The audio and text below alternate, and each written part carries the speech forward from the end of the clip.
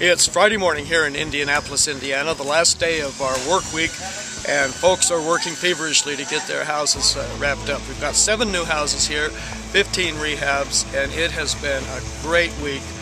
Lots of old friends come forward. It's like a family reunion, and the work has gotten done.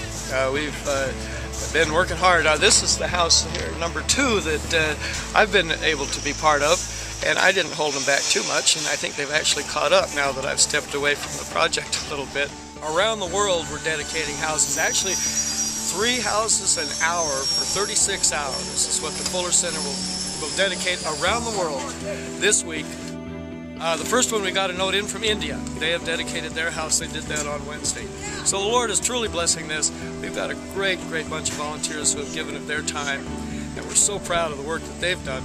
Just to be a part of this, it just feels so good to not only be doing something great with families in need, but to be coming together, people of different backgrounds, different races, and different ages and genders, all coming together for a common cause and having a good time in the process. Next year, we're going to Webster Parish, Louisiana.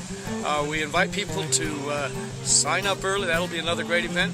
But I just want to say special thanks to all of the donors, the families, volunteers who have made this week such an event. God bless you all.